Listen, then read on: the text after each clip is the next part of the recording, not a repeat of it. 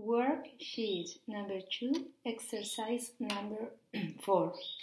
Now we are going to learn how to divide a segment into 3 equal parts.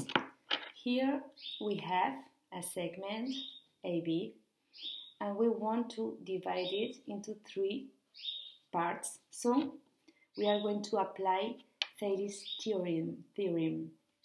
First, you have to draw a ray from A. For example, it doesn't matter the angle, it doesn't matter if it is from A, from B, going up, going down.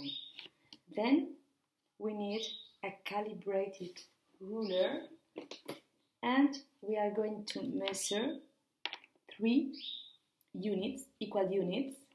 I'm going to measure 3 centimeters, so the 0 has to be next to A, and then I draw a point at 1, at 2, and at 3.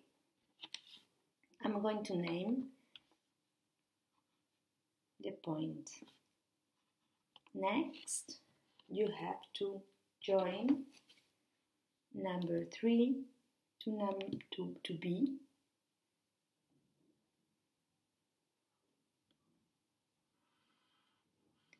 and we are going to draw parallel lines.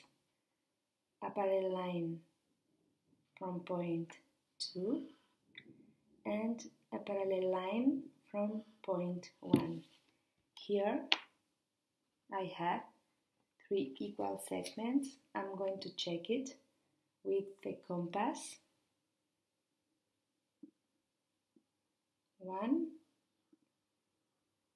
2, and 3. We are going to highlight one of these. Okay, and this is AB into 3. Now I'm going to solve exercise number 5. It is the same. I have a segment and we have to divide the segment into 5 equal parts. So I draw a ray from A. I'm going to measure now 5 centimeters from A and I draw a point 1, 2, 3, 4, and 5. We are going to label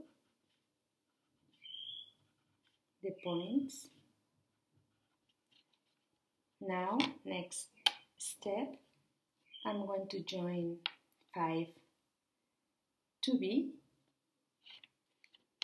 I brace the 45 set square with the 60 set square.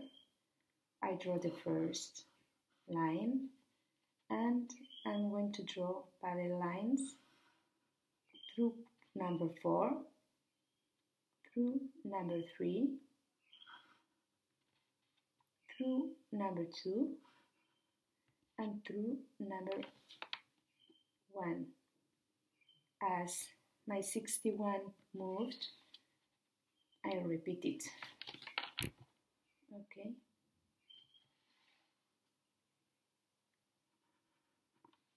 Now, 1, 2, 3, 4, 5. I'm going to highlight one of them, and this is going to be AB into 5. Or we can say it 1/5, and here 1/3.